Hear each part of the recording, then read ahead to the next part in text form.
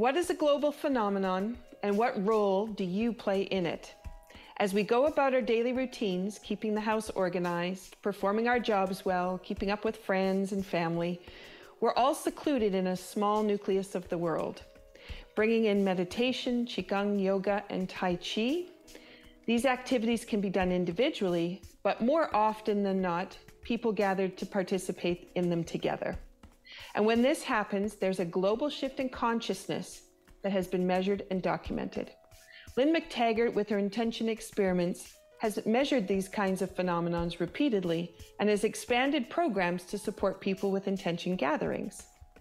My guest today, Bill Douglas, from World Tai Chi and Qigong Day, and now on a second global event, the Global Transformation Project, is working to expedite mind-body education worldwide and has been creating these waves of consciousness for almost 3 decades. Based out of the Mind-Body Institute at the University of Kansas Medical Center, he offers a Tai Chi class for self-care on a weekly basis with profound results. Doug is an award-winning author of 6 books about mind-body practices and meditation. He's been published in several languages, and Deepak Chopra has called him the gift to the world. His latest book is the new 2nd edition for The Gospel of Science, Mind-Blowing New Science on Ancient Truths to Heal Our Stress, Lives, and Planet. And here is the description that's written for it. It is not uncommon for a book to claim to be life-altering or world-altering. What is rare is for a book's author to provide science proving their book literally, positively affected the entire planet in a scientifically measurable way. I just love that. These world-altering effects offer profoundly beautiful possibilities, not just for the planet, but for our personal lives. The science in this book can dramatically lower your stress, improve your aspect of your life, reduce stress, and ignite hope. And in a world of constant alarming media, things may seem a bit hopeless at times, but new science proves the opposite. We're on the cusp of a personal and global transformation. You're listening to Be Well with Michelle Greenwell, sponsored by the Cape Breton Tea Company and Dance Debut Inc. It's my extreme pleasure to welcome today Bill Douglas to the show. Welcome, and thank you so much for being here. Yeah, thanks so much for having me, Michelle. I've been really looking forward to it. It's always lovely to talk Tai Chi with people, and especially instructional sides of things too. So I'm happy for that. I always start by pulling a card from my affirmations for the body and biofield deck. And this is my way of goal setting for this occasion, because the energy between what you do and what I do, I know is going to raise a lot of energy and vitality and consciousness. And I'd love for people to be able to feel that balance and flow. So what I did is, and I always just kind of, the deck, so those people on the podcast won't be able to see, but I'm going to hold up the deck. So it's a fairly thick deck. And what I usually do is tap on it and cut it. So I don't actually look through it to see if I can find the right card for the occasion. But what I pulled from the deck was this piece here. So for those people on the podcast, it's purple blue ribbons of color, and they come from the center and they wave out from the center. This is actually a photograph of nature from Cape Breton, and it's been run through different filters to create the image that's here. And that's been done by Tanya Levy.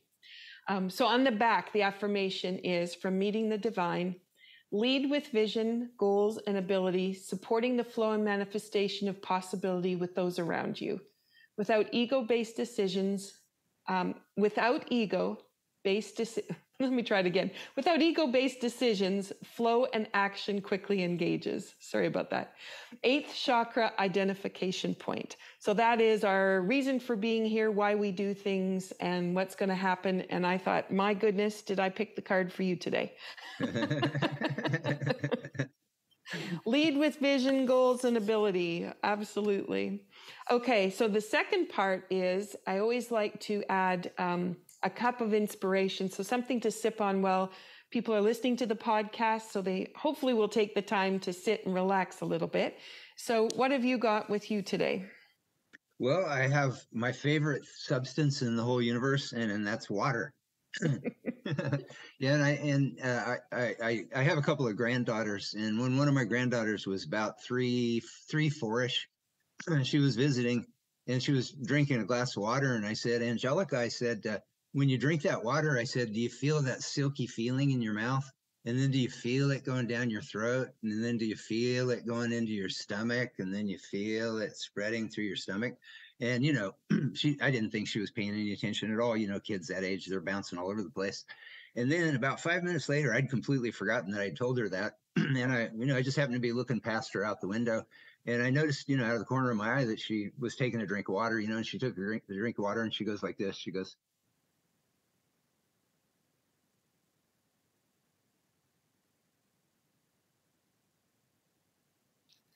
and then she looked at me and goes, I feel that, Gong Gong. And so I'm always trying to get them, to just feel their lives.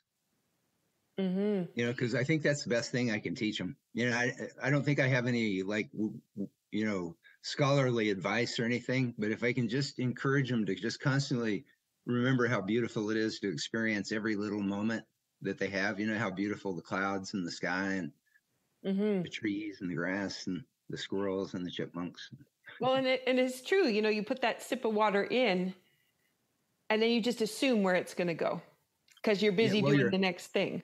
Yeah, John Lennon had a great line in one of his songs. He said, "Life." It was to his son, and he said, "Life is what happens to you when you're busy making other plans." Yes. Exactly. Yeah. And then it's never any fun. Nothing's ever special or sacred or fun or anything when we're always thinking about the next thing. You know what I mean? And we've all had conversations. I mean, we've all done this. It's not like any of us are above it or anything. I mean, all the mind body practices I do, they help me tremendously to be more present, but it's not like I have it mastered or anything. I go through all this stuff, but yeah, it's like, when you're having conversations with people, if you're having a conversation with somebody that's present, in the moment, it's a whole different experience than if you're having a conversation with somebody that that their mind is always, you know what I mean? Pulling out the cell phone, looking at the watch, all those things. Yeah. Racing to the next. Yeah. It's just this surface, this skipping across the surface kind of connection, Exactly. Which is why I'm hoping people take the time when they go to listen to the podcast that they actually stop. I know some people do that while they're in the car or out in the garden, but at least if you're doing those kinds of things, hopefully, or while you're cultivating, you're still allowing that opportunity to be present in the conversation and to feel the nurturing that's coming to you as a result of the conversation. Well, and then the science shows that when we go into sensory awareness as opposed to intellectual awareness, when we're feeling things, the HeartMath Institute research, they call it heart-centered consciousness, and it's very healing. It's very healing. Other science calls it gratitude consciousness, is when we're enjoying the sensation of our being and experience, with having a sip of tea or whatever, just fully being present and fully enjoying it. And it actually, that state of consciousness actually changes the molecular structure of the heart and the brain in positive ways. So it's that's one of the things that I think is so cool about how the universe was put together, because it's like the universe wants to celebrate. And so when we celebrate an experience, it has these healing effects on our body and mind and nervous system and heart and everything. And I just find that so poetically beautiful. What a beautiful way to create an existence, where you get rewarded for celebrating your existence. Exactly. Well, what I'm going to bring forward here is the Cape Breton Tea Company is a sponsor. That's the company that I'm currently running and playing with. And so I put together a tea here that is from Mission for Change. So this is to support a family in Africa, in Malawi, family of now 14, because they just lost their mother, the matriarch of the clan. So this blend here is a special blend put together for that. And I've put it inside my happiness mug. It does smile at you on one side, but the side that I'm showing out to Bill and to anybody who's watching the vodcast version, I've got a wink going on. So just to remember to find the humor in everything that we're doing. So So, Bill, I give you a cheer. Thank you so much for coming and joining. Cheers. And we'll savor this sip.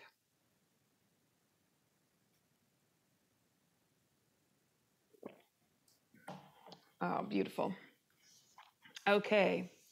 Where I wanted to start with our conversation today is you've done 2 huge world initiatives.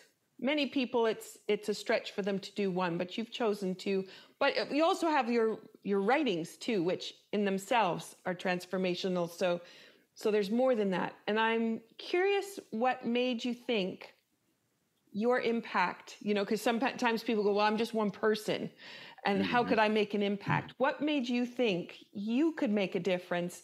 And it gave you that impetus to say, I'm going to do this world initiative.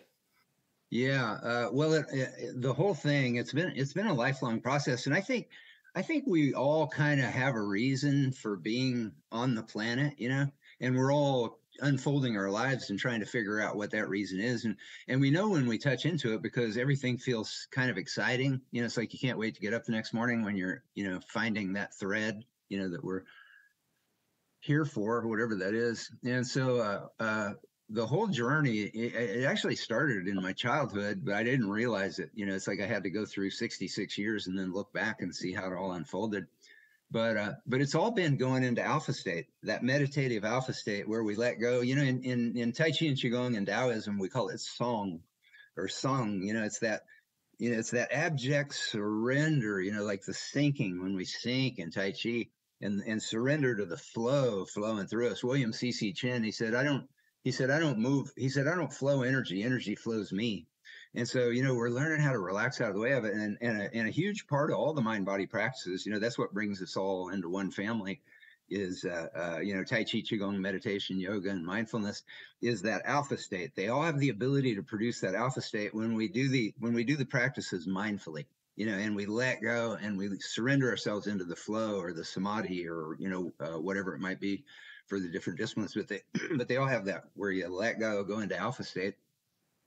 And so what going into alpha state did was it constantly enabled me to keep letting go of what I thought I was so that I could the Tao Te Ching says, when I let go of what I am, I become what I might be. Mm-hmm. And so it was like I would just constantly had to go into this. And, and a lot of people, the Tai Chi and Qigong world, it's a wildly diverse world. In fact, I got an email from a Tai Chi teacher in Chicago, I think, and he said, Bill, I got to give you a lot of credit. He goes, trying to organize Tai Chi teachers is like herding cats. And because everybody's very independent thinkers. And so I remember we got inducted into the Internal Arts Hall of Fame in 2009 in New York. And while I was there, I just happened to be walking up the steps behind some other guys that were, they were like, kind of Kung Fu Tai Chi guys, And they were really upset. They didn't know who I was. Nobody knew who I was. But anyway, they were really upset that I got inducted in the Internal Arts Hall of Fame. And one of them said, yeah, all he did was just organize, a World Tai Chi Day event, a World Tai Chi event. And I was thinking, man, it was like out of all these years of doing Tai Chi, I can't think of anything that really tested my Wu Wei and my Tai Chi flow and my letting go than trying to organize people that spoke all different languages in all different countries, all different religions, all different persuasions in every form that you could imagine. And it was just constantly going into that alpha state, that flow, that letting go, that drift. And then that's what enabled me to navigate the waters and kind of see, oh, okay, this will lead me here and this will lead me there and this will lead me there. But all my life, I guess I knew that I was going to be, that I was going to be trying to get, not teaching people how to meditate, or how to do mind body, but what I've found that my skill is, I've had people that said, Bill, why don't you go into advertising? You're so good at promotion.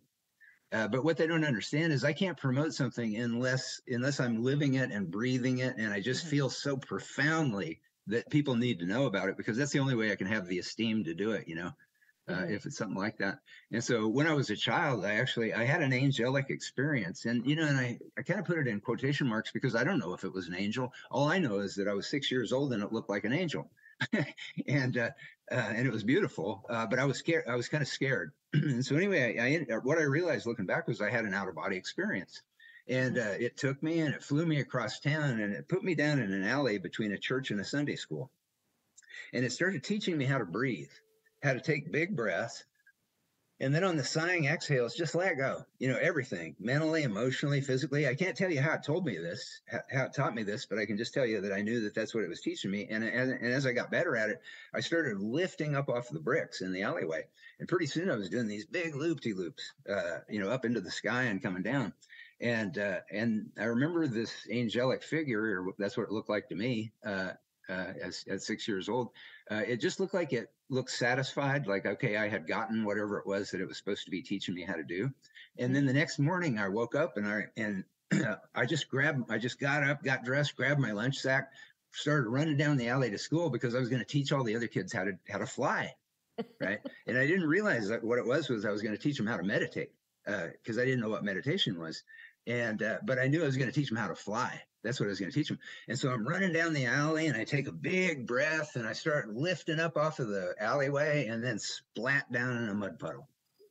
And so I was so disappointed, because I wasn't going to be able to go to school and show the kids how to fly.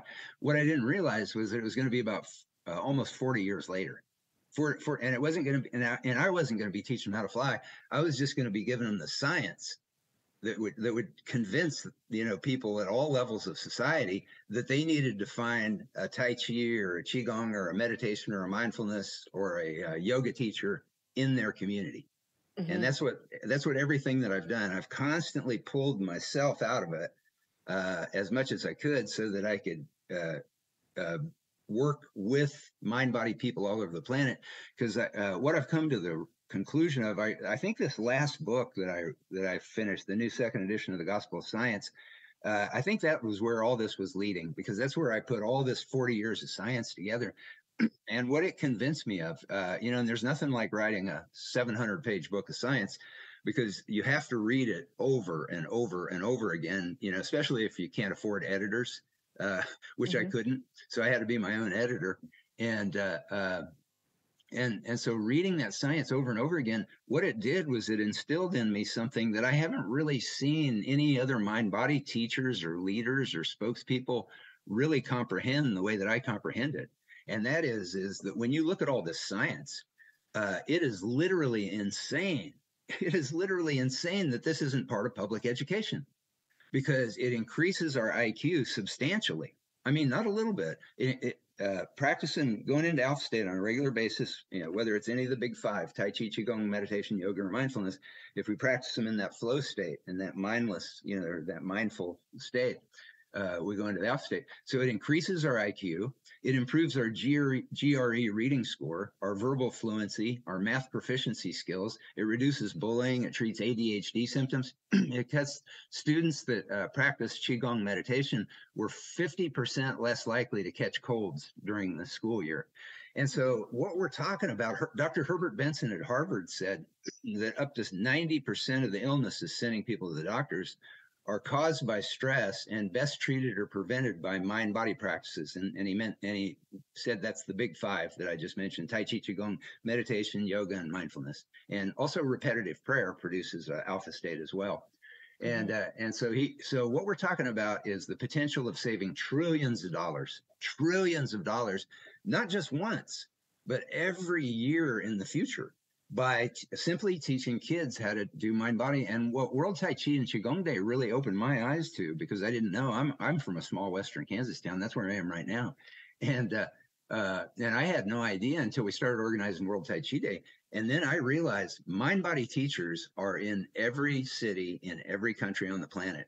It would be so easy for schools to start interviewing local mind body teachers and find the ones that are best capable of working with children, and you teach kids in age-appropriate ways from kindergarten through 12th grade, and it would be completely optional. So what we're going to do is we're going to get a United Nations resolution passed to advocate public education to look at mind-body as a part of public education. And it wouldn't be mandatory for any country. It wouldn't be mandatory for any school. It wouldn't be mandatory for any student, because we've taught in public education over the last 30 years. And one of the things that we always do, and it doesn't matter whether it's a public school or a prison or a corporate wellness program or whatever it is, we always tell them that if it's a captive audience that we're going to be teaching, we always tell them there has to be an opt-out.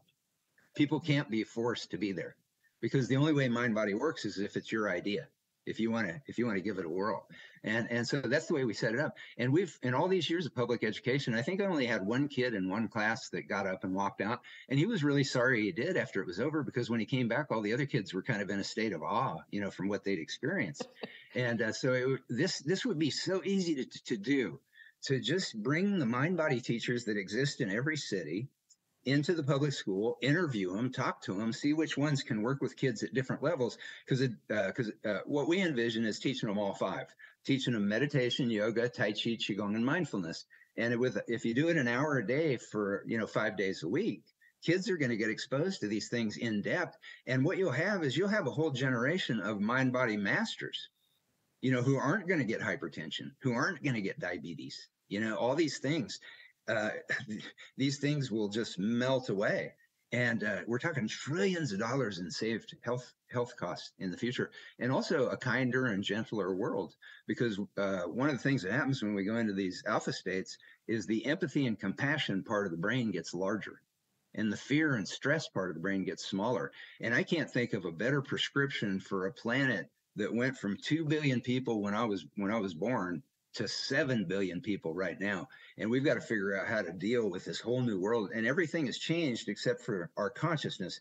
And Albert Einstein said, you cannot solve a problem with the same consciousness that created it. And so what we're offering is a way to get mind body into public education and literally change the consciousness of a whole new generation in nothing but incredibly positive and beneficial ways.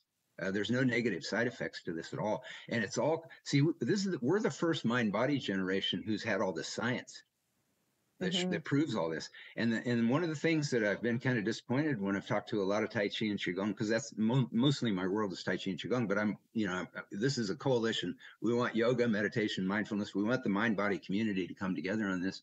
But I've been really disappointed because, it's like they don't sometimes grasp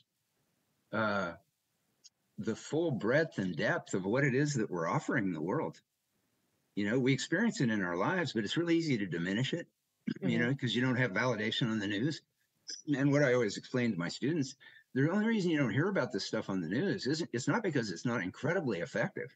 It's because it doesn't make anybody billions of dollars. If it doesn't make anybody billions of dollars, you're not going to see it on the news. That's just the way that it works. And so it's like, if the global mind body community can find our esteem, and recognize the treasures that we are and what we have to offer, and we could get it out to kids. So like kids in kindergarten, you could be teaching them real playful stuff, animal qigong, just things to get them to feel their body and breathe, mind body things. And so you just make it fun. You want to keep it fun all the way through K through 12. You don't ever want it to be this serious, masochistic endeavor. You always want it to be light and fun. And that's at the core, that's what it is. Tai Chi and Qigong at their core, it's just fun. It's just this celebration, And I was thinking about, as you were talking about the benefits physically within the body, but then we also have the children's opportunity to learn. Yep. Because that's all enhanced. And so the opportunity then to have less time on a particular subject or less time working on skills that maybe were challenging before, you smooth out the opportunity for them to learn through that piece. And it's an area that they don't really talk about because they always have that blocked time for the different subjects. And it's the same attitude as well about you want people to be there to do the mind-body practice. It's the same. You want them there to be present to learn each of the subjects, even if it's not their favorite. But once you've practiced, it's different.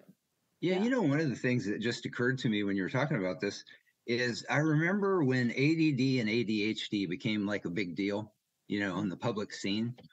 And all of a sudden, there were public schools all across the United States. I don't know what it was like in other countries, but all across the United States, there were schools that were having people come in and talk to, school health people and educators and parents. And they were they were giving them a list of things that might, make their children fall into the category of ADD, ADHD, and then they had pharmaceutical recommendations to deal with that, right? Mm-hmm. So how could that happen?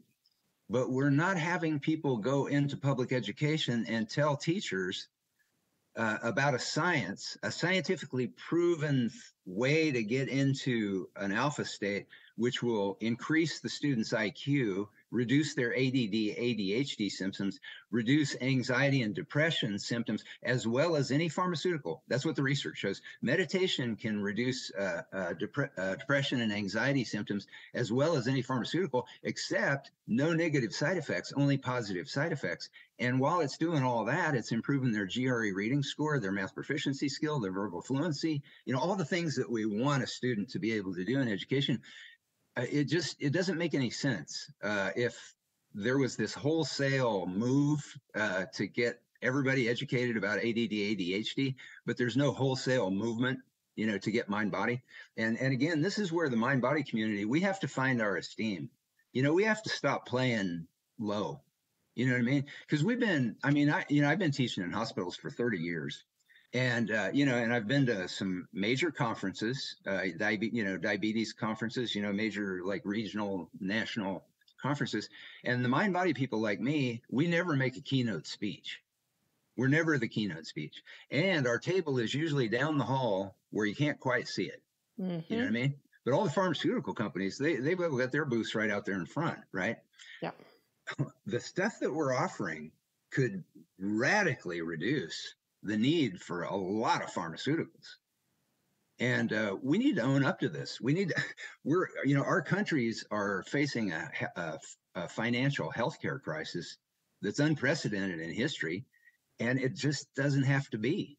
It simply does not have to be. When you look at the science, you realize if we were teaching kids how to do self-care, how to connect with their mind and body, because it boosts T cell counts, it supports vitamin D levels, it heals DNA, it increases brain size, shrinks the stress and fear part, reduces all those stress chemicals. And, it just goes on and on and on. I had to write a 700-page book to get all the science in there. That's how much science there is. And it's all mind-bending, mind-bendingly beautiful and hopeful. And it's just, I just think it's like the biggest scandal in history that people aren't doing what I'm doing, which is, shouting from the rooftops, it's time to get mind body into public education. It's all science. It's, alpha state brainwaves. That's all it is. Mm-hmm. Mm-hmm. I agree. But when you're getting in there with Tai Chi or yoga, you're getting all the cardiovascular benefit. You're building muscle mass and bone tissue and all that stuff too. So it's kind of like a PE health science, mind body connection hybrid. It would be so far beyond anything that we've, thought of like physical education in the past. Can you imagine a gym class, that started with spiral actions and whole body movement and the opportunity to connect your hand to your eyes, or massaging through the bottom of the feet, just to be able to coordinate things and then say, oh, now let's go do badminton or basketball. Well, why even have all those things? Yeah, kids can learn how to do all that stuff on their own. Why not teach them some of the highest sciences in the history of humanity? Why not spend an hour teaching them some Tai Chi, some yoga, some mindfulness? And these things overlap too, because obviously when you do Tai Chi, when we're doing it at a high level, we're doing it extremely mindfully. We're just present. We're just feeling, feeling the letting go, feeling the flow, feeling that loosening and that opening. So all these things overlap. But why even bother with it? And unfortunately, a lot of schools don't even have PE classes these days, which is a whole other crime. But no, instead of trying to reinstate a regular PE class, why spend that time with them when we can be taking them to levels that will change the rest of their life in massively profound ways? Mm-hmm. That'll head off disease and save trillions of dollars. So no, I'm talking about a whole new way of looking at education. with a 1 hour a day mind body class. And what we're advocating is that it include yoga, Tai Chi, Qigong, meditation, and mindfulness, because those five, we call them the big five, they just have mountains of science behind them. Yeah. Yeah, there will come a time, when everybody will go, oh yeah, I always thought that. I always, it'll be everywhere in every school, and people go, yeah, everybody knew that. Exactly. When you think about, you started the World Tai Chi and Qigong Day, and you got it started in the US, and then it started to branch out. What were some of the struggles that you came across as you were going through that process of trying to spread that word out? Well, in the beginning, I mean, the biggest struggle was, when you would contact somebody by email or phone, because that's what we were doing. We were starting to reach out to everybody. And saying, okay, this is what we're going to do. And so the biggest struggle, in the beginning was, who are you? What are you talking about? And that was where I had to keep going back to alpha state, because that's where we get the validation. When we go into alpha state, that's where we get the clarity that shows us, okay, this is where our energy is going to be best spent. And then you feel that excitement, and that tells you, oh yeah, I'm on track for that. But you have to keep going back to that place, because you're not going to get the validation out there. You get the validation after it becomes what it's going to be. But you don't get the validation while you're trying to bring manifest a vision of possibility into the hard earth of reality. That's all a lot of grunt work. But while you're doing the grunt work, it's like you start meeting visionaries around the planet, and then they inspire you. And I remember, we would get, every time there was a World Tai Chi Day, we'd have no idea if anybody was participating in it or not. We wouldn't really have much of a clue. I mean, we have a really big mailing list that goes out around the world, but you don't get a lot of feedback. You don't know whether people are reading them or whatever. And then after the events after World Tai Chi Day was over, then we would start getting the photos and the videos from the different countries, and it was blowing our minds. Like Iran had a massive World Tai Chi Day event. It was really beautiful in a really beautiful park in Tehran, Iran. And then Israel had a really cool event. And then Malaysia had just a massive event, and Egypt, just thousands of people. And then they were getting, and then 25 U.S. governors ended up proclaiming the event. So there were, you would get these little affirmations, that you're on the right track from the external world. But it wasn't like that in the beginning. It was a lot of, I mean, I think a lot of people thought that we had an angle, that we were just kind of using this to sell something. And so that was good, because it made us make sure that we didn't do that. It made us really conscious of, not, letting it become, that, and keep, just supporting Tai Chi and Qigong, and then later mind body teachers all over the planet with the science. And so we were always feeding them the science, and then we were teaching them how to get government proclamations, and we were teaching them how to get local and national and international media coverage. And we did all the grunt work. We found the links, so that people could just go to a page and just follow it step by step, and it wouldn't be hard to do. And so really what we did was we taught Tai Chi and Qigong teachers how to be organizers. Because I'd always been, since my youth, or as a young man, I worked in a Central American refugee camp in the 80s. And that really woke me up. It really woke me up that there's things in the world that we need to change. And then later on, it's like, social justice, environmental issues, things like that, I would get behind. And so I learned, and you never have a lot of money when you're organizing for those kind of causes. None of the causes I ever worked on had made a lot of money or had a lot of money to spend. And so you learn how to do like guerrilla organizing. And so that's how we approached World Tai Chi and Qigong Day. And that's what we did. We taught Tai Chi and Qigong teachers all over the planet how to be organizers. And so that's what we want to do now with the global mind-body community, including yoga, meditation, and mindfulness. Because if we can all pull together and spread the word on the Global Transformation Project, and just make it a habit to just get it out there in social media, and, just ask people, have you signed the petition? And because we want to have at least 100,000 signatures before we start going to the UN missions. Because me and Angela, what we're committing ourselves to is contacting individually every United Nations mission on the planet, and giving them the science, giving them the resolution, and getting the co-sponsors. And this is going to be a lot of work. And it's going to be kind of expensive for us because we're going to have to pay for postage and, you know, all the things. We're donating all of our time to do it. But we want to have at least 100,000 signatures of people around the planet who say, yes, it's time to do this. Because then when we contact a UN mission, we can say there's 100,000 people, here they are, that signed this, that think that this is a great idea. And that'll get them to pay, you know, it'll get them to take that few seconds extra to pay attention to it. Mm-hmm.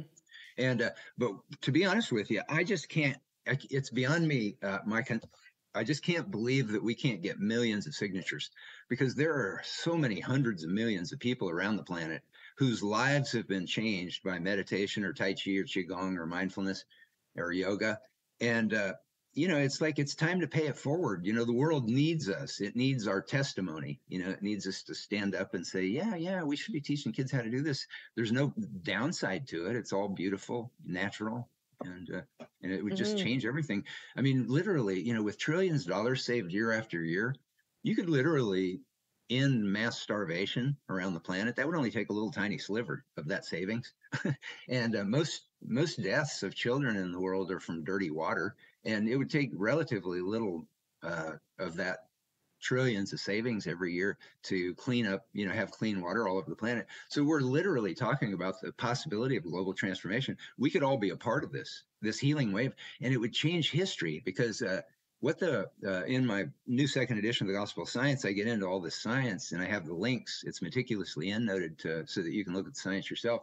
But what they're finding is that behaviors, when we change behaviors, you know, fundamental behaviors and how we respond to stress and things like that, they're starting to see that can actually be passed down through our genes, through our DNA.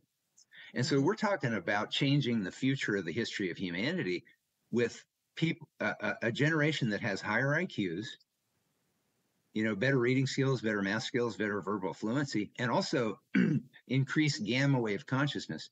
You know, our normal brainwave states is beta. That's the busy brainwave state. And then when we go into a meditative state, you know, when we get into the Tai Chi flow or the yoga, you know, relaxation experience, we start to go into alpha state. And then when we go really deep in alpha state, we start to get close to theta. And then when you're in alpha theta, that's a real deep meditative state. And then delta, and then theta is the sleep state, and then delta is the really deep sleep state. But gamma is the highest. And what the research shows is that people that go into alpha state on a regular basis, they have more gamma wave consciousness. Gamma wave consciousness it's where we're looking at issues from multi-dimensions. So from all different parts of our mind and consciousness and brain. And then what it does is it gives us those aha moments where we see these simple, elegant solutions to vastly complicated problems. And so Einstein, Tesla, Da Vinci, all the great thinkers, you know, throughout human history, that's where they went to get their aha moments. And Einstein wrote about it pretty extensively. And so we could be teaching a whole generation how to go into that gamma wave consciousness. And God knows what kind of inventions or what kind of social ideas or whatever could come out of these kids. And so in Taoism, you know, what we do is we try to relax out of the way of the more elegant order of the universe, you know, the Tao. And so we're constantly trying to let go. And so what happens when we go into, you know, alpha state, you know, the Taoist meditation or Tai Chi or Qigong or, you know, any of these things, when we go into that, we're going into that flow state. And then we can find the simple, elegant solutions to things. It's really complicated solutions, you know, that just heal things in a myriad ways. But it doesn't seem like you're doing it. So in the Tao Te Ching, it says, "In doing nothing, all things are done." And that's what they were talking about. It's learning how to fix like everything without fixing anything. You know what I mean? You just go right to the core, and the core is consciousness. And you know, it's not just me that knew that. It's like all the quantum physicists, you know, the pioneers in quantum physics. They all knew consciousness is where everything happens from. It all ripples out from here. And I think people lose track of the multidimensional piece of that, because we're so linear oriented to get the task done, and the decision-making process is what's right in front of you. When you have that opportunity for that whole multidimensional, you can sit in it. Mm-hmm. Like you said, it's quick from one spot to the next spot of the solution, but you can't see that when you're on that linear road, because you can only take the things that are right in front of you. You can't pick anything else up. Yeah, the way I describe it is the way the world works. It's in beta brainwave state, or yang consciousness. And the Tao Te Ching, it said, know the yang world. You know how the world works. Don't be an idiot, but keep to the yin. The yin is the receptive consciousness, the open consciousness. And, and the only way to do it is just to keep going back there. It's like I have to go back there constantly. It's like I forgot how hard it was to organize World Tai Chi Day, because, after 23 years, it got to the point where, kind of everybody who wanted to know knew what it was. They'd all heard of it. And, everybody knew that we'd organized it, and all this stuff. And so, so every year it just kept going on, but it wasn't a hard lift. It was really, you were kind of being lifted by it, really, more than anything. But then when we got the inspiration for the Global Transformation Project, because I'd collected all that science, and then when the book came out, I had to reread it over and over again. And and I had forgotten how hard it was to get people to see a vision. It's like you have to kind of grow it like a plant. It's like you have to water it and protect it and defend it, constantly. And but the only way that I've been able to endure that is to just keep going back to that alpha state, do the Qigong, do the Tai Chi, do the meditation. And I just have to go back there in alpha state over and over and over again, because when I go back there into that clarity of consciousness, then I'm in this space where I go, yeah, it's crazy we're not teaching school kids all over the planet how to do this. Why not be saving trillions of dollars? Why not be lessening violence all over the planet? Which is another thing that mind-body practices have been doing. The science on that is really incredible. And but then you go out and you get into the tangles of the world. And so the way I look at it is the world looks at it in the beta brainwaves like it's looking at a tree, say the tree of the world or society or whatever. And everybody's scampering around, and they all have their doctor glasses on, and they're looking at the sick leaves. And everybody's looking at all the different sick leaves, the social sick leaves, the health, physical sick leaves, the mental, emotional sick leaves, all the different sick leaves in society, and trying to figure out how to fix that leaf, right? But what mind body does is it goes right to the root.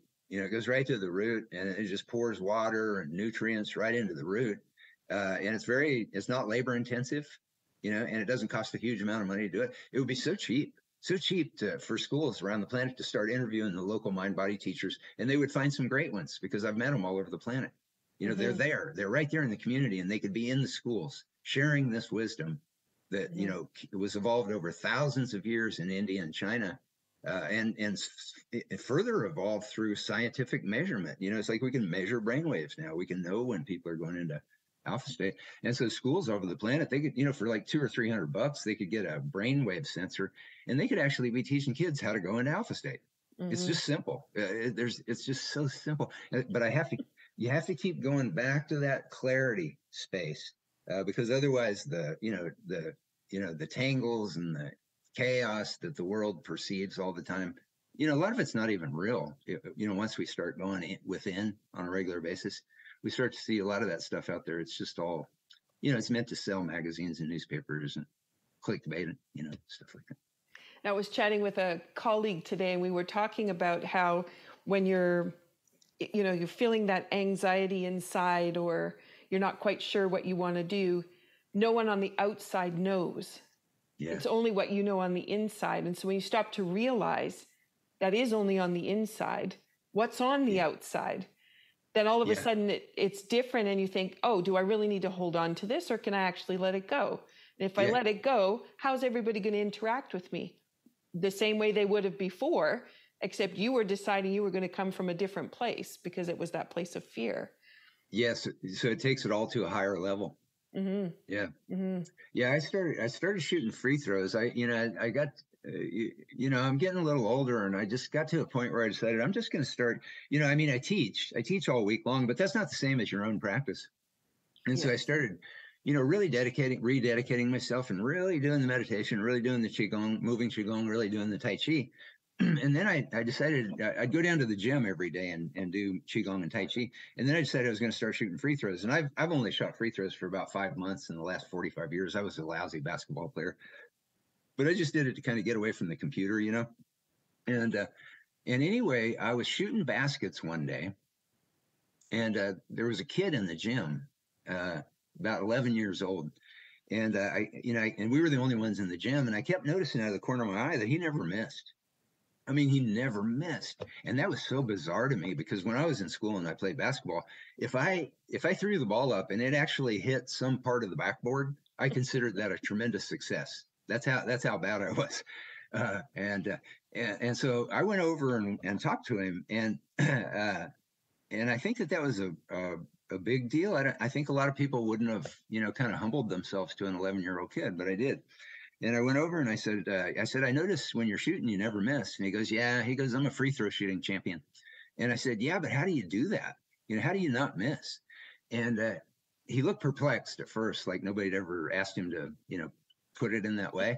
And then it's like I could see something, dawning in his eyes. And he said, okay. He said, look, he said, this is what I do. He said, when I'm dribbling the ball, I relax. And then what I do is I just stay, I continue to relax, and I let the shot come up through my body and out through my hand. And if I stay in that state of relaxation all the way through, I know I'm going to make it the instant that it leaves my fingertips. And conversely, I know I'm going to miss it if something, hitched or tightened. And so once he told me that, I thought, wow, it's Tai Chi. That's what he's telling me. He's telling me to use my Tai Chi for shooting free throws. And so my free throw average went up like 30% in like a week. And then it's gone up since then. I'm 66 years old, and I'm shooting free throws at a higher percent.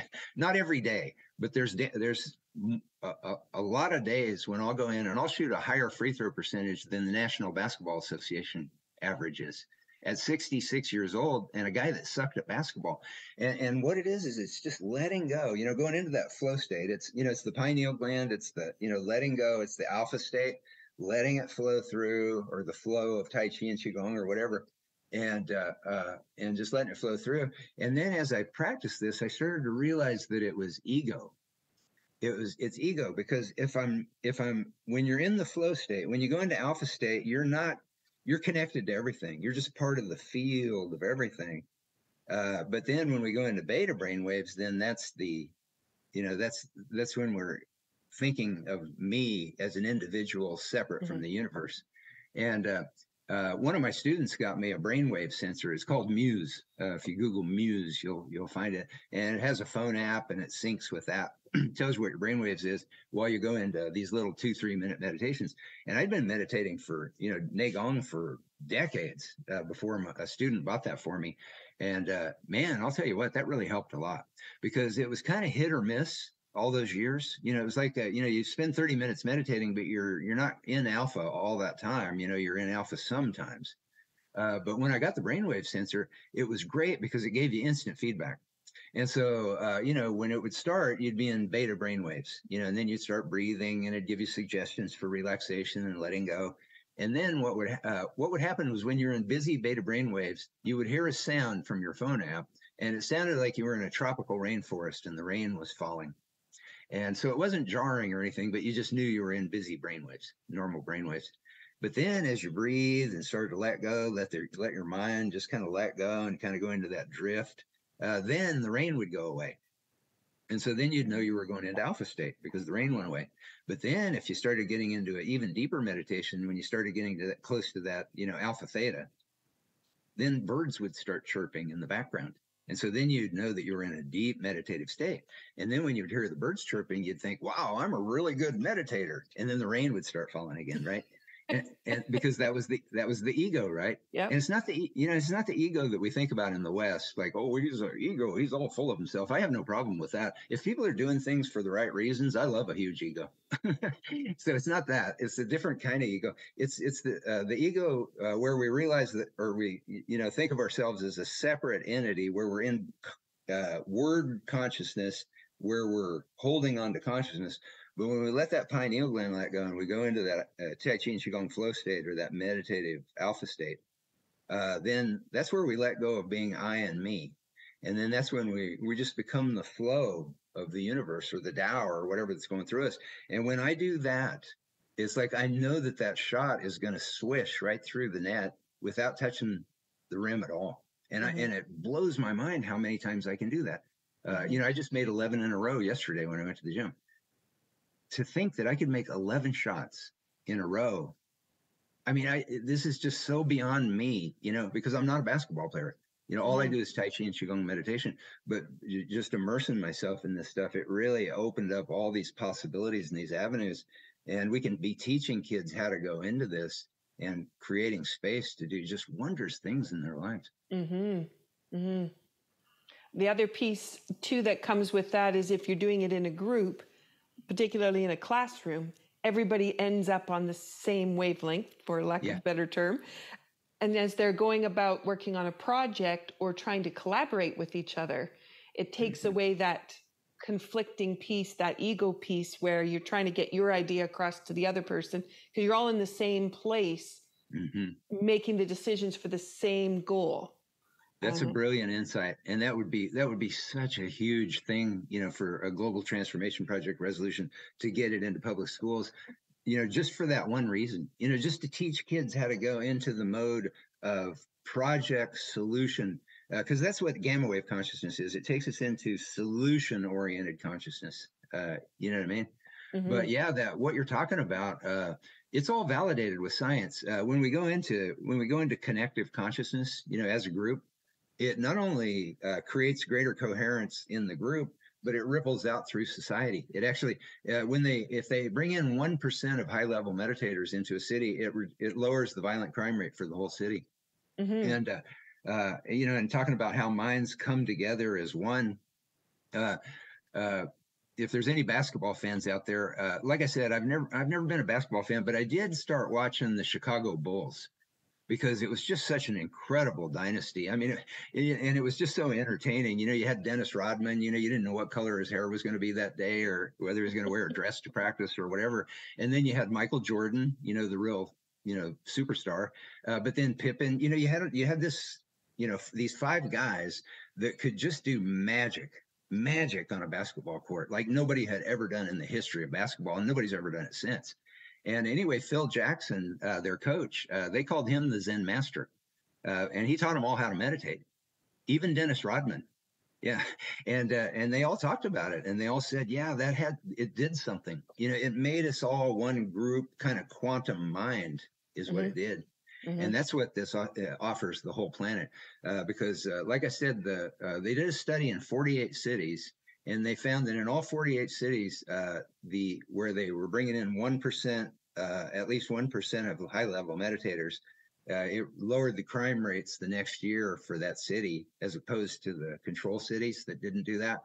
And that effect lasted for 5 years. So imagine what introducing hundreds of millions of new meditators around the planet into the noosphere, Teilhard de Chardin, the noosphere, the global consciousness, because we can see from the science. We just had Dr. Nelson on a program a couple of months ago. We do a monthly program with these scientists that are doing consciousness research. And he showed the data chart that showed how World Tai Chi and Qigong Day. And at that time, there were probably only, I would say at the most, maybe 50,000 people around the world that were doing it on the same day. But we changed the consciousness. We created greater coherence in the consciousness of the whole planet. And so did World Yoga Day, and so did the International Peace Meditation Day. And they studied hundreds of these events. And they all had a really, when we go into that connection state, it has a much more powerful, because a lot of times in my class, when I tell people that their brain waves don't stop at their skulls, it makes them a little nervous because they think, wow, I don't always have really good thoughts. I don't want that going out. And I tell them, don't worry about it. Yeah, don't worry about that, because those thoughts aren't powerful. What the science shows is the powerful thoughts are the connective thoughts, the healing thoughts, because that's what connects people. That's when the quantum consciousness resonates. And yeah, it's just a really extraordinary time to be alive, because we're talking science here, but really, I mean, it almost sounds like we're, talking about like, any number of the prophets from 2,000 years ago. This is the same thing they were saying, be nice to each other. We're all connected. Love is the answer to everything, Yep, exactly. My favorite research when I was working on my master's thesis was around the idea of when you come together, that the chemistry immediately shifts if you have a healing intention. And so I've always tried to hold on to that with any activity that I've done. So even as the way we started the podcast is that bring that piece in, because just by coming and connecting, you've already started the healing process within the body. And it's such a beautiful way to engage with people.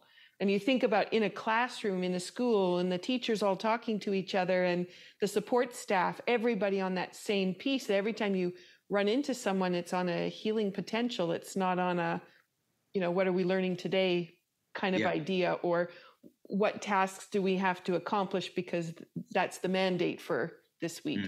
It's such a different approach, and then how everybody can feel out of that. My teacher, she taught me when I started teaching. That's one of the things that she taught me is that she said, Bill, before you go into a class, you want to go into that alpha state. You want to go into that state where you just let go, and you want to let go of any lesson plans or any idea of what you think that class is going to be, and just touch into that connection of everybody, not the individual people, personalities, but just that higher consciousness of everybody. Tap into that, that place. And then when you've let go of everything that you think that this class is supposed to be, and you just feel that drift, then that's when you want to go in and teach the class.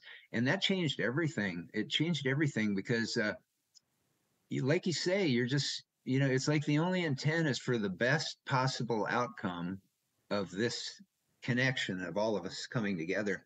And, and if we were teaching kids how to do this, imagine how that would liberate the teachers. They wouldn't have to be dealing with all these little squabbles and errant, minds dance, going all over the place. The kids would have a much greater ability to focus and consider things, and then that would allow teachers, to lift to their higher potential as well. And we recommend that teachers be a part of the program. It's like prisons that have adopted, mind, body, or meditation programs. Apodaca prison in Mexico, they had one of the worst, most violent prison incidents in Mexican prison history. And the response that they had for it wasn't to bring in more guards and punish prisoners more. What their solution to that was to teach everybody in the prison how to meditate. And so they taught all the inmates, all the prison guards, all the administrators, the warden, everybody how to meditate. They haven't had a major violent incident since that happened, just from teaching people how to meditate. And so, it's like the potential of this is world altering. And to know that, it only takes, it doesn't take very many of us going in. Well, see, one of the things that I found through the research that I did was that, I always bring this up. I do a lot of stress management presentations, corporations, and different places. And one of the things that I generally always mention to them is I say, who in this room thinks that, violent crime's out of control? The majority always thinks so. And I say, well, I got some news for you. The FBI's data and the United Nations data shows that the violent crime rates in the United States are at 40-year lows, and not just in the United States, but in many countries around the world. Now, what has happened in the last 40 years? Mind-body practices have spread around the planet like a wildfire. And it was the Beatles really that got that going. Because I grew up in Western Kansas. I'd never heard of meditation. I never heard any of that stuff. But we all listened to the Beatles. We all had all the Beatles records. And so when we heard that the Beatles went to India to study meditation, there were little kids like me all over the world that were going, wow, what's meditation? And so that really, and then the Maharishi, he took that fame and he created the TM Foundation. And when I first found out about the TM Foundation, I was really kind of upset because they charged, I think, a couple $1,000s for you to learn the TM technique. But I'm not anymore, because they use that money incredibly well, and they invested in research. And what I realize now from being in healthcare, around healthcare for 30 years, less than 0.5% of the NIH budget, that's where everybody gets their scientific, medical research money in the U.S. Only less than 0.5% of that goes to mind, body, and alternative and complementary medicine, and that makes no sense at all. Because we know that mind body dramatically boosts the T cell count, and we know that caused people not to catch, largely not to catch COVID if they had high T cell counts. So it's insane that there's not a lot of money flowing into it, but it doesn't make people billions of dollars. So that, money runs things. And, we just have to come to terms with that. But now we know, and I kind of lost track of how I got onto that, but it was tied into what you were talking about. All of it being, how are we going to connect? And when we connect, we have that opportunity to be in flow, and just be in flow, and not be trying to be more than we need to be, which I think people spend so much time trying to be that. Yeah. Well, I kind of, on the one hand, I know exactly what you're talking about. It's like we have all these false expectations and false responsibilities that are piled on us that we think that we're expected to live up to. And it's just a huge, big stress ball, and it's not real. A lot of it's stuff that we imagine that we think people demand of us, and it's not real. If we just, found our esteem and our center, we could let a lot of that go and not necessarily live that way. But with the mind body community, there's kind of another thing with that. And I think that it's really important that we not think that we're less than we are. Because when you look at the science, man, I mean, we could change the planet. If we were teaching this stuff to our local kids in our local public schools, we could be changing the planet. And I think it's really important for us to go, yeah, this is a precious thing that I've spent years cultivating in my life, to make my life better. And here I'm poised here, to be offering it to kids, who are lost. They're lost in a technological world that's not healthy. And I'm not against technology. I have 3 websites. I have 5,000 Facebook followers, and all that stuff. But I use it as an organizing tool. I don't sit there and stew in it. I don't have political arguments on it. That's all a waste of time. A lot of times you're talking to robots. And you're arguing with robots, but just to keep all the numbers up, it's exactly, it's a whole issue. But yeah. So how can people sign that petition? Where do they need to go to do that? Yeah, you simply go to globaltransformationproject.org, and then you'll see all over it. It'll have links to sign the petition.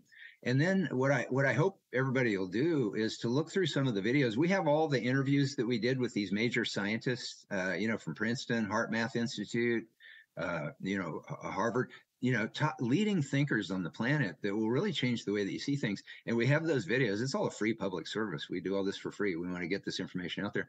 So when you go to transformationproject.org, you can click on the tab and you can look at the past interviews that we did and discussions that we had.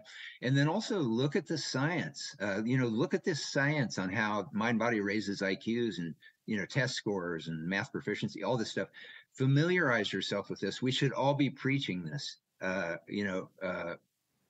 Making sure educators and education institutions know about this, and then also look at the supporters that we have from major universities all over the planet. Leading thinkers who are officially supporting this, and then just look at this like not like a burden, but that you can be a part of a global movement that will change the planet, not just for us, but for future generations until the end of time. But it'll definitely make a better world for us if we get this to go through.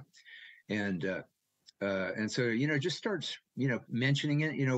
What I always do is if I do a social media post or anything on any kind of mind body science or, any discussion or anything, I'll just put at the end of it, no matter what it is I'm talking about, I'll put the end of it, have you signed the petition, ?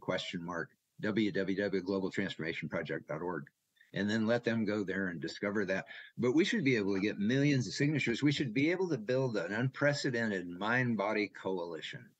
John Kabat-Zinn, Russell Brand, Deepak Chopra, Marianne Williamson, all these people, they should all get behind this. This is just such a simple, elegant, common sense way for global transformation, economic transformation, healthcare transformation, social, political transformation. Because if we have, more people with larger empathy and compassion parts of their brain all over the planet, and also those people are also more creative. And the research shows that regular mind-body practitioners are much more likely to actualize the lives that they envision.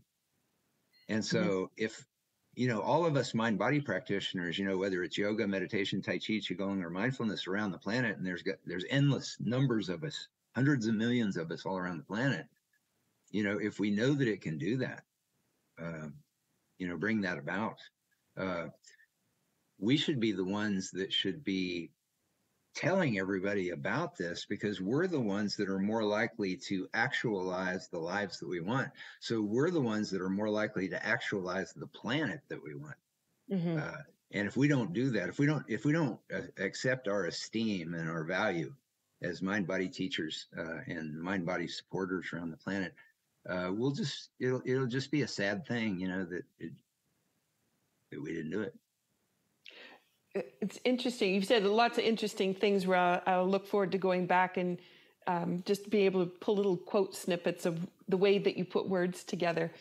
And this last little bit, now that I said that, I've lost the train of that little piece. Can you repeat what you just said in that last bit? Boy, let me see if I can remember it. It was about us finding our esteem, the mind-body community, and that we're more, the research shows that we're more likely to be able to actualize the lives that we want to live than people that don't practice mind-body practices on a regular basis. And so if we can do that for ourselves in our personal lives, we should be the ones that should be able to help foster this for the whole planet.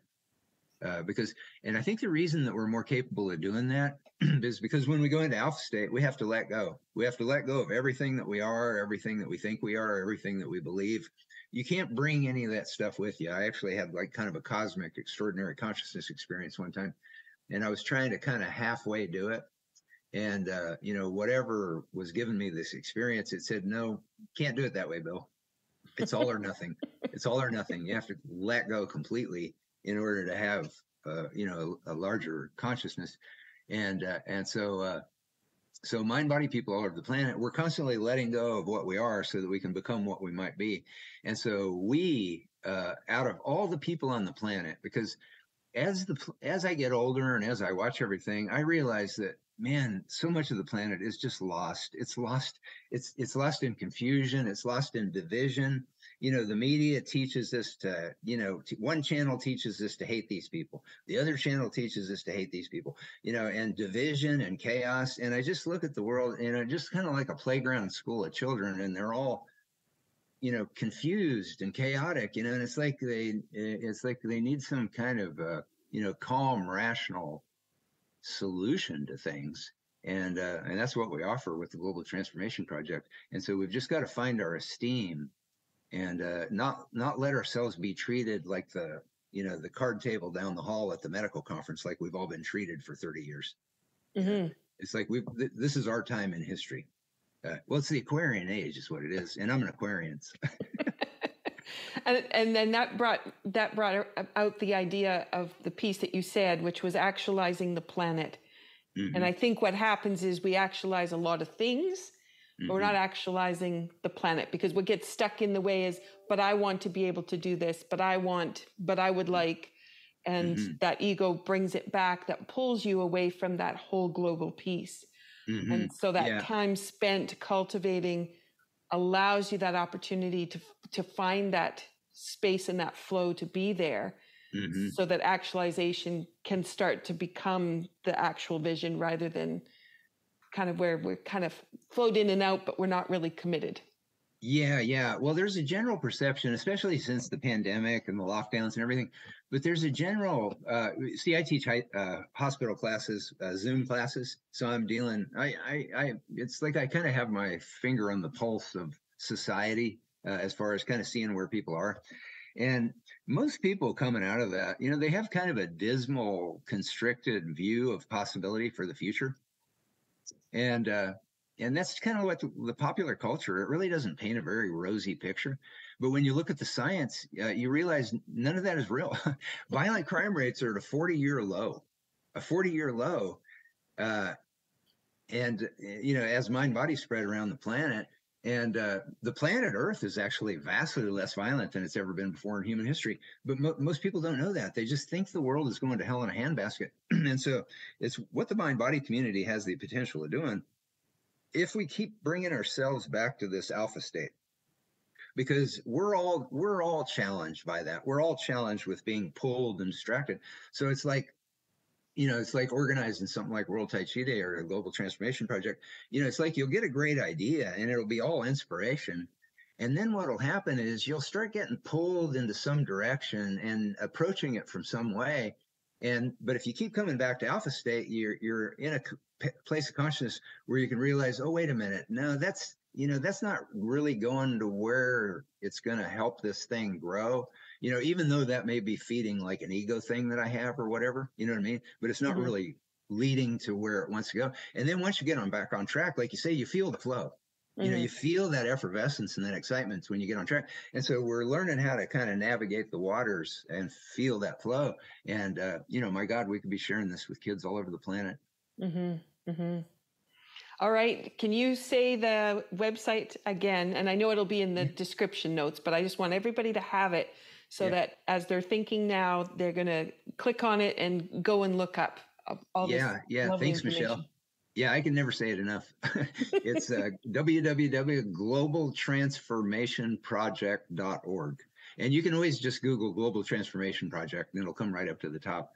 And then, please, once you look at it, sign the petition and just start sharing it with every mind body social media group or, just anywhere where you think educators, put it on educators' social media, anywhere where, somebody would resonate with this. And really the whole planet should, but educators definitely, and any mind body, any yoga group or meditation group or Tai Chi group, if you have, you could post it, send it to John Kabat-Zinn, send it to Russell Brand, send it to David Lynch with the TM Foundation. These people, all these groups should be involved in this because we're not asking anybody for anything.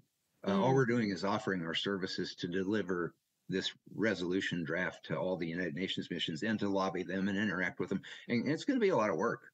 We're going to be approaching 177 nations right off the bat who co-sponsored the International Day of Yoga. So we're going to go to those 177 nations first. So we're looking at a lot of work. And me and Angie, we're not spring chickens. We're kind of in semi-retirement. And so we're committing ourselves to a massive task here. So everybody out there, get it out of your head that we're asking you for something. We're offering you something. Yeah, that's what we're doing. Beautiful. I always like to finish with some kind of a movement recommendation. So you've talked a lot about meditating. What's a movement thing that you would typically put into your day? Well, okay. When we go through our moving Qigong, what we close with is jiggling. It's like a jiggling thing. And I find that, it's really powerful. There was a doctor that was actually traveling all over the United States, working with combat veterans from Afghanistan and Iraq who were suffering from post-traumatic stress disorder. And all he did was he would just go to different cities and he would teach them how to do Qigong, breathing and jiggling. And I don't think he called it Qigong, but that's what it is. That's where it came from. And those people, those guys were, guys and women, they were having really amazing benefits from shaking stuff out. And so I thought maybe we could just shake some stuff out. So you can do it sitting or standing, but I like to do it standing. And so just letting the knees bend a little bit and then letting the eyes close and just feeling the tip of the tongue lightly touch the gum line behind the top two front teeth. And again, just feeling that sensation because that brings us more into heart-centered consciousness where we're not thinking, we're feeling. and feeling the cool waves of breath filling us from the abdomen all the way up through the airy fibers of the lungs. And on the sighing exhale, that wave of exhalation just comes down through our relaxing, melting body as we just melt onto the bones and sink onto the vertical axis, rooting into the earth. And now with the eyes still closed, just let the dantian bounce. So the knees give and the dantian's bouncing and everything's jiggling. And all of those deep skeletal muscles can just sigh and just go liquid on the bones, massaging them from underneath. And even the bones and the bone marrow are being shaken out on that subatomic energy level as we just sigh and let go. So once the dantian starts bouncing, it's like the paint can shaker down at Home Depot. You know, it just takes off and we just let go around it. And all those deep skeletal muscles sighing, going liquid on the bones. And all the muscles around the rib cage and through the breadth of the back as they sigh, those ribs just get looser and more open. Even the muscles inside the rib cage can sigh. So we just feel it happening. We don't make it happen. We surrender. And now the cranium and the cranial muscles, as they sigh, they jiggle a bit easier on the skull as they do. There's more space for that lightness. And the facial muscles and facial bones and the sinuses beneath and behind them, sighing and sloshing. A bit easier back there as they do. In the ears and inner ears, those tiny bones and muscles deep in the sides of the head, sighing and sloshing. And the hinges of the jaws slackening ever more as they sigh. So everything's just an energy field. That's all we are. And so the energy of the jaws can sigh and open and slacken, liquefy. And now the brain getting a nice jiggle up there, just enjoying how that feels to feel the brain jiggling. And then on that next sighing exhale, as we let that energy field of the brain sigh, enjoy the give as it just begins to go more and more liquid, just sloshing around up there. And the pineal gland right in the center of the brain, that transcendent point of consciousness. The pineal gland in the center of the brain, that's where we hold consciousness. That's where we control.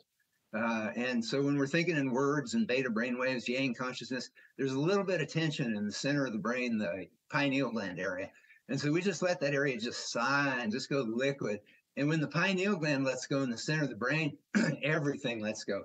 We're no longer thinking about what we're doing. We just become the experience. Just the sloshing sensations and loosening and opening. Nice full breaths. Really letting everything just sigh and sag. In the old brain, the brainstem in the back, sighing and sloshing, breaking up all that old panic and fear stuff back there so they can just surrender into the safety of that opening lightness. In the spine and the spinal fluid, and the whole back and all the miles of nerves just being shaken out and dusted off as they breathe and discharge the static that they've held onto. And the solar plexus in the upper abdomen, as we let that area sigh and slosh, we let go of all that panic and fear stress that we squeeze up there. And we become more open and more vulnerable. And so as that continues to sigh and liquefy, it allows space for that lightness to vibrate and echo and slosh through the abdomen and the pelvic bowl and all the organs sighing and sloshing in the kidneys and adrenal glands and the lower back. Just getting a nice massage as they let go. And the heart and the lungs, as they sigh and let go of themselves, we can feel them being gently pummeled and they're getting a nice massage. And noticing how they can sigh and let go ever deeper. Let that massage in ever more deeply. It's surrender, it's not effort. And the aorta, the heart, just getting a nice massage. And the arteries and the capillaries and the veins and even the blood is being shaken out as it too can breathe and discharges the static that it's held onto. So one last series of shakes here, seeing just how absolutely liquid we can become and letting that pineal gland let go in the center of the brain. So we just become these waves of pleasure. There is nothing else. Just getting lost in it. And it just feels so good to just be out of control. Just let it take us. So we don't even know how we're going to get wiggled. It just happens to us. Just a bunch of wild, out of control jigglers. mentally, emotionally, physically, letting it all shatter, liquefy, and open and light. And another full breath in. And on that sighing exhale, eyes closed, but not moving, just feeling that awakening, that tingly radiance bubbling through everything that we are. We remember what we are, which is beings of light, limitless and unfolding radiance. Let the head and the heart let go of their control, their analysis, so they can just marinate in that expansive lightness that they are. Good. All right. Lovely. Lovely. Feels alive. Yeah. Yeah, really. We just shake off all the crap, and then all there is life. Yeah. It was interesting. The body was kind of up, down, but then it went sideways at one point. And then it was like, oh, sideways feels so much better than up and down. And then, you know, just again, that direction thing where you try to go one way and then multidimensionally being able to open up and let all of those pieces come in. Yeah. And always letting go of patterns. Mm-hmm. You know, it's like a metaphor for what we're talking about on a global scale. Mm-hmm. Because what we're talking about is letting go of old dysfunctional patterns that make no sense whatsoever. Because there was a school in Baltimore, and they had a detention room where they sent kids that got in trouble. And anyway, they got rid of their detention room. What they did was they replaced it with a meditation room, and their bullying rates went down, their test scores went up, and so that's all we're doing here. We're just as we shake off the dust, it's like we see that there's just these larger, more elegant ways to solve virtually everything. You know, all these huge, horrific problems that they, get on the news and they just, icky, it's just nauseating. But the solutions are just hanging like ripe fruit. It's just, and they're just so simple. And the gamma wave consciousness is what takes us to see that. And so mind-body practitioners around the world, it's time to find your place in human history. That's a beautiful, beautiful way to leave a note and get people to say, I want to be a part of this and I want to be involved. And if you haven't done World Tai Chi and Qigong Day and found an event near you, that's the last Saturday in April every year. And how many countries are involved in that now? Over 85. We don't have an exact number because we're always surprised to find countries doing it that we didn't even know. I think most of the events we never know about, but it's shocking knowing how many we do know about. Yeah, absolutely. Yeah, hundreds of cities, 85 countries. Phenomenal. Yeah. Well, Bill, it's been wonderful. Thank you so much for sharing the time and the wisdom that you have. And I hope people will also check out your book and go and see it'll change the way you see everything. Seriously, I'm not even trying to sell the book. Check it out from your local library, or if you sign up at worldtaichiday.org for our free weekly newsletter, several times a year I give that book away for free. That's a painful thing to do when you've spent years writing a 700-page meticulously end-noted book, like a textbook.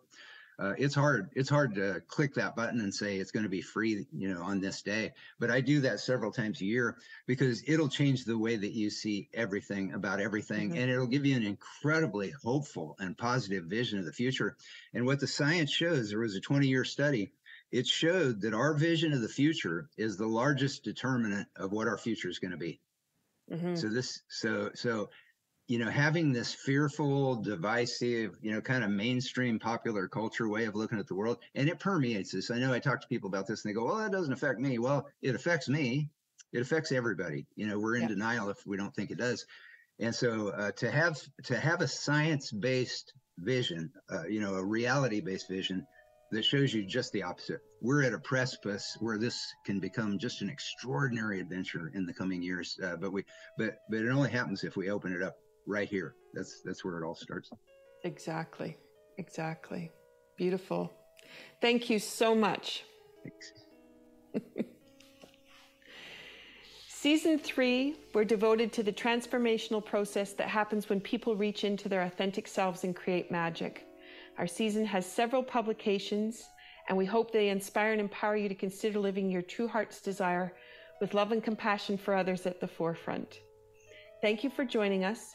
This is Be Well with Michelle Greenwell, wishing you the courage to face your own transformation towards well-being and for the well-being of those around you. Have a great day.